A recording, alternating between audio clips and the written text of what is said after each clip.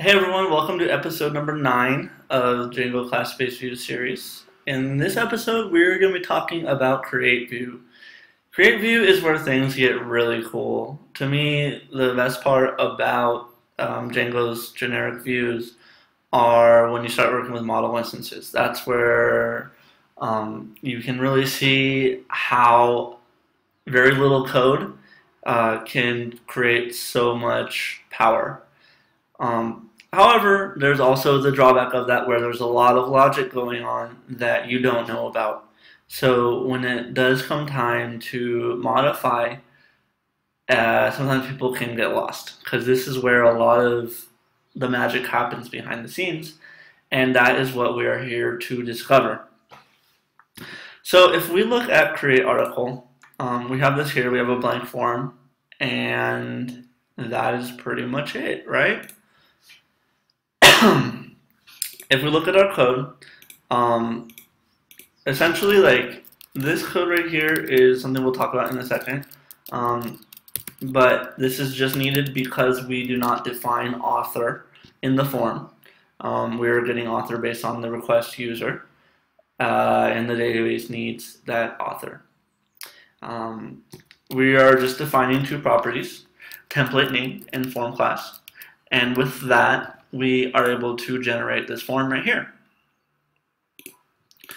So let's go ahead and uncomment this now. So let's go ahead and take a look at, actually let's go ahead and create an article. Some new article, some new headline, and this is a hot body, right? And let's go ahead and create. And that just created an article and sent us there, right? So if we look at a blog home, we can see that our new article is here. Let's just go see what happened. First of all, now we've seen what code we have here. Now let's see why that code works and how we can modify it. In Django, Django views generic edit, right? We have a CreateView, which is what we're inheriting from right here. We're inheriting from CreateView. Here we have a base CreateView and a single object template response mixin. This we've already learned about. It is taking a single object and template and rendering a template with that single object, right? Base CreateView right here is right above, and it is mapping these to the GET request and the POST request. So if we look here, this is the GET request where we just got it, and it's going to set a blank object, and it is going to send up the GET request. So this GET request, this is calling the super. So this GET request is going to go up to process form view, and if we remember from last time when we covered process form view, where is it? Process form view. Here's the GET request is just going to render to response to the context data, and in that context data, it was just getting the form, right? So that is what's happening on the GET request. Pretty simple on the GET request. It's getting the blank form and rendering it. So you might ask, how does it get that form, right? Well, it is going to be calling, if we want to take let's look at the detail. Hopefully this goes quick, because render response get context data, and that is coming from view. Actually, no, we are going to be overriding this in model form. Shoot, I hope this is right. This might not be right. We might have to backtrack a little bit. Yeah, there's no get context data. So let's go ahead and backtrack just a little bit. Sorry for the misstep. Let's go look at, so that was a mix of process form view.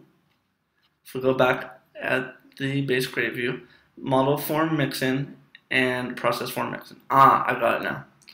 Okay, so model form mixin. So this is why it is a little confusing trying to find stuff. So if you're trying to find why that get context data is returning that, and actually you guys might have seen it just right now because it's right above. But in this model form mixin, it's based on this. So in this form mixin, this is where the get context data is defined. And it's going to be adding quarks form. So it's adding this form from self.getForm. Now that self-get form is defined here in model form mixin. Get form, or is it? Get form class is going to call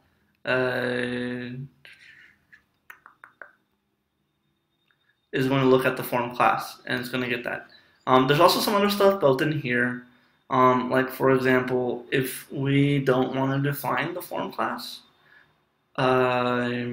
we can actually just use, if we don't want to create the form, we can actually just do like model is equal to article, and it will generate it for us. It'll generate the form for us. We also need to set the fields. So if we want to set the fields to like title, headline, and body, right? That'll create the form for us, right? So we actually don't need to create the form, but we've already created our form. So we're just going to use that. And if we look at our form, you know, we have our form, and we are setting the fields here. So that's how it knows what fields to generate. So that's what all this here is doing. It is looking for a model and getting the class from that. Where are we? All right, let's go back to the get. So I think we're still talking about get. Yeah, okay, so I think we just finished get. So we got the context data, which is just the form, and we're rendering that response, right? Simple enough. Post is a little bit more complicated. So when we created the article, we ran the create, and that created a post from here. We have a form with a method post, right? So it's going to issue a post request to this URL.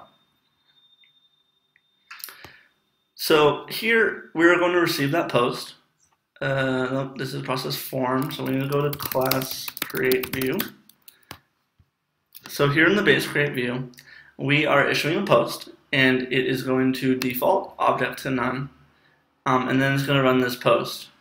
That post is super, so it's going to run up the list to process form view. Process form view, going to run this post. It is going to set the form to get form, and it is, if the form is valid, we are going to run the form valid event. And if it is invalid, we're going to run form invalid. So if we just press create, this is running form invalid. It's getting the errors. When we did create the valid form and we created a new article, the post ran a form valid. So form valid, let's see, where is that defined? If we look at our model form mixin, it has a method called form valid. And so we are going to set the self object to form save. So it's going to save the form, create the object, and then it's going to run the super of form valid. So that is why, and if you remember, the super of form valid is going to run the form valid that already exists, which comes from form mixin, and that is just going to do the response redirect to the success URL.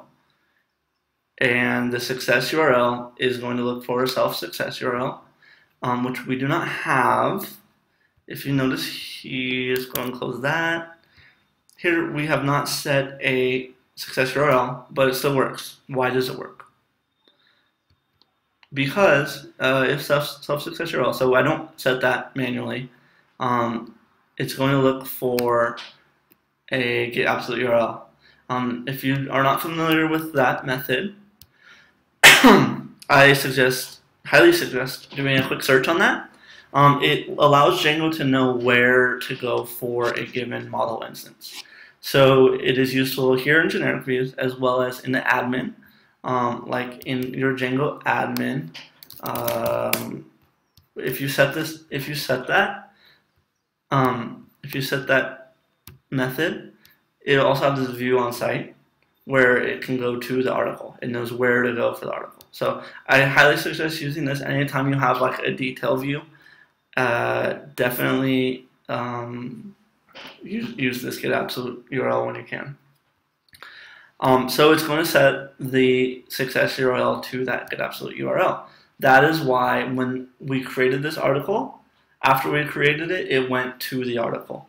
And same thing with update. When we update it, it's going to do the same thing. It's going to take us to see the article.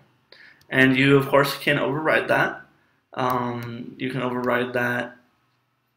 And you can either set a success URL like here. You can either do like success URL, like if we just do this. Actually, let's set this on update, even though we are not talking about update yet. I just wanted to show you guys. So then it just goes to the home page, right? Which it's actually redirected to blog. So that's why I went to blog. You can also do, you never actually want to do that. You want to use reverse and like blog home, right? I don't know if reverse is in reverse lazy. All right, and that'll do the same thing. Okay, but right now we're just using the model instance page. Okay, and that is post. Form valid we have here. We are overriding form valid. So if we just look at the form valid here, where we are saving the object and then redirecting, right? But we're adding one more layer on top of it because we need to add in the author, right? If we do not have this here and we try and save, it gives us that error of not null in the database. So we have to add that in. Similar in function-based views, you have to do like, what is it, like commit equals false or something in the form.save, and then you have to add it in, and then you have to do form.save, right? Here we do something similar, but we do it in form valid. When the form is valid, we add the form instance author to the request user, and then we run the super, which runs up the chain, and it'll run this form valid here, and then this super will run the form valid in the form mixin, which does the redirect. And that is pretty much CreateView in a nutshell. So, you know, you can really just show this code here and be like, oh, look at this, how easy it is. But the problem is that when you have to start modifying stuff, it's really easy to get lost if you don't understand what's going on or how these generic views work. So that is our goal of this series, to kind of give you guys a brief introduction on how this actually works, so that you guys can modify things and you don't get stuck so much when you get into the coding. Next episode, we are going to be talking about update view. Going to be very similar to today's lesson, just a little bit different, but a lot of similarities. So I think that one will kind of reinforce some of the ideas we talked about today. So until next time, have a good one.